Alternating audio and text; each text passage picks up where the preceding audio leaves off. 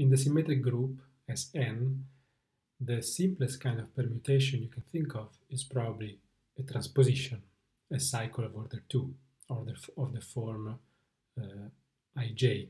I is sent to j and j is sent to I. So of course the transpositions are very useful for many purposes when studying the symmetric group. So the next simplest permutations we can think of is probably cycles of order 3, or 3 cycles. Now let's see two interesting and useful properties of 3 cycles in Sn with respect to the alternating group An. I want to prove the following two statements.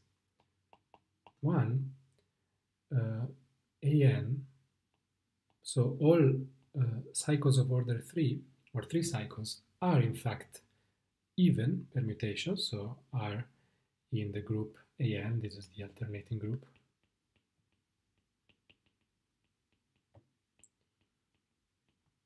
Which consists of even permutations.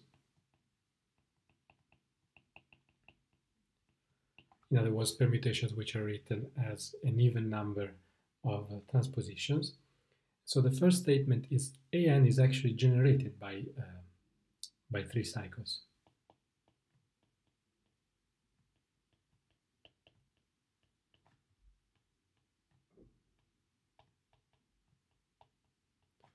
Well, at least if there are any cycles anyways, so at least if n is greater or equal than 3. And the second interesting fact is that for n at least 5, any 3 cycles are conjugated in An.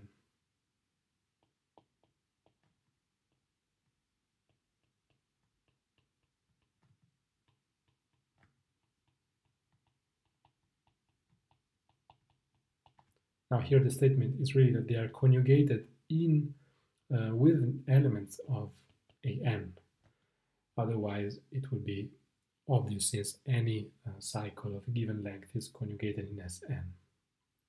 So this is for n at least 5, because for example for n equals 4 it's not hard to show that the cycle 1, 2, 3 it's not conjugated to its inverse 1, 3, 2. So let's proceed with the proof of the first part. Now here we observe that any 3 cycle, say I, j, k, of this form, can be written as the product of 2 transpositions, ik, ij. So this is a little trick. I let you verify it for yourself. It's immediate. So in particular, we see that any 3 cycle is an even permutation because it's written as the product of 2 transpositions. So in particular, every 3 cycles is an element of An, which is our starting point. Then, so what do we have to show? In order to prove that An is generated by these 3 cycles? Well, an element of An can always be written as a product of transpositions, as any element of Sn, but moreover we know that this will be an even number. Therefore it will be a product of pairs of transpositions. So it is enough to show that the product of 2 transposition can be written as a product of 3 cycles, and this will show that An, the whole of An, is generated by 3 cycles.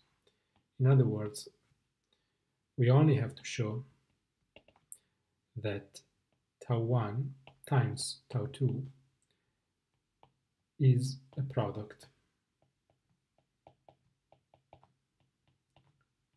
of 3 cycles for any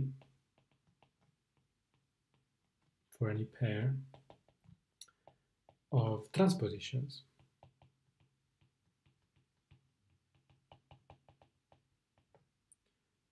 tau 1, tau 2. Now, of course, if tau 1 is equal to tau 2, this is not an interesting case since the product is 1. So we can assume that tau 1 and tau 2 are distinct. And we are left with two cases to analyze. The first case is that tau 1 and tau 2 are not disjoint.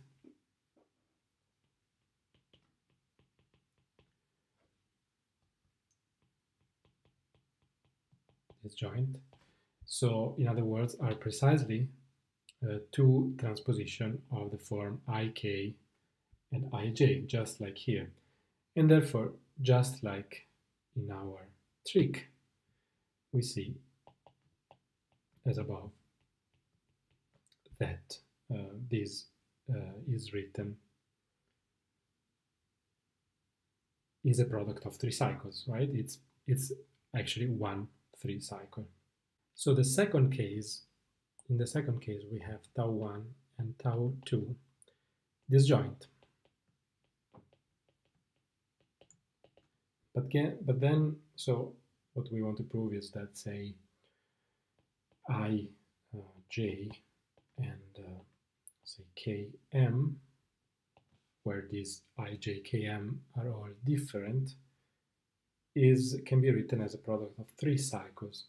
But here we can use our trick again, namely we write this as I, j times the transposition ik and its inverse ki, so this would be equal to the identity, and then we have km, and now we can again apply our trick above. In other words, here the product of these two elements then will be equal to I k j, and this one can be written as k actually is equal to the 3 cycle k m I, again by our trick. So also in this case, the product of our two transposition is written as a product of 3 cycles. So this finishes the proof of point 1. Now let's proceed and prove part 2.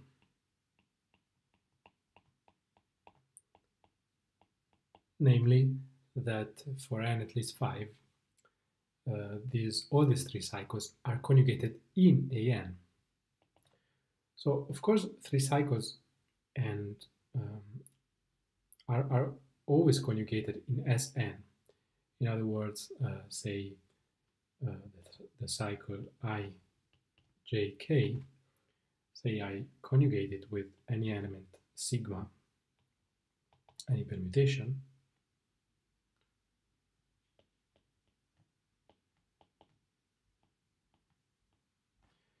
and this, what does this do?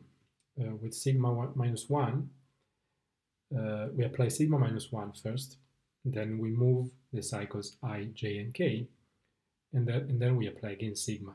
So everything which is not sigma of I, sigma of j, sigma of k goes back to the original position, and in these 3 elements we have precisely the cycle given by sigma I, sigma j,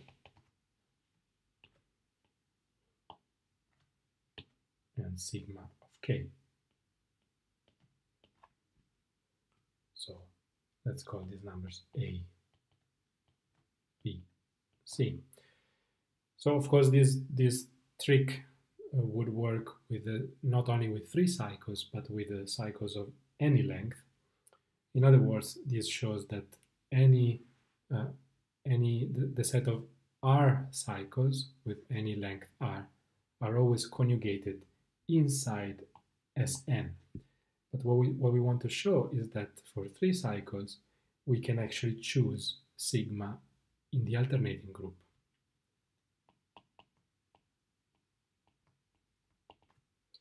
We want to show that we can choose sigma in AN.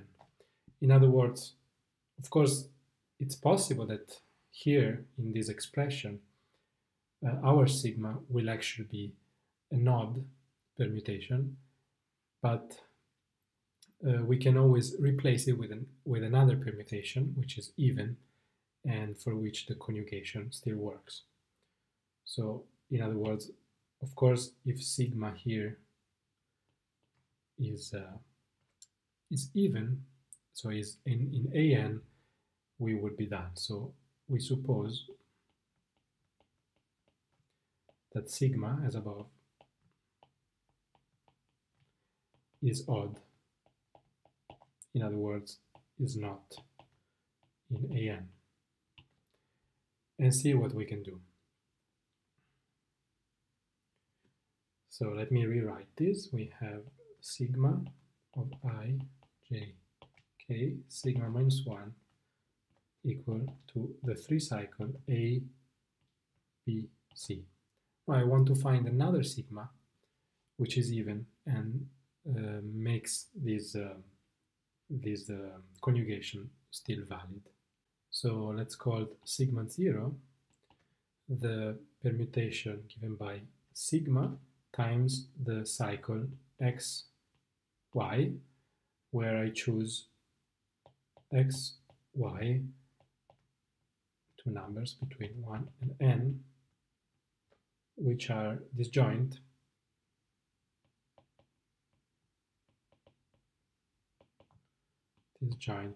from our ijk, so are not equal to I, nor j, nor k.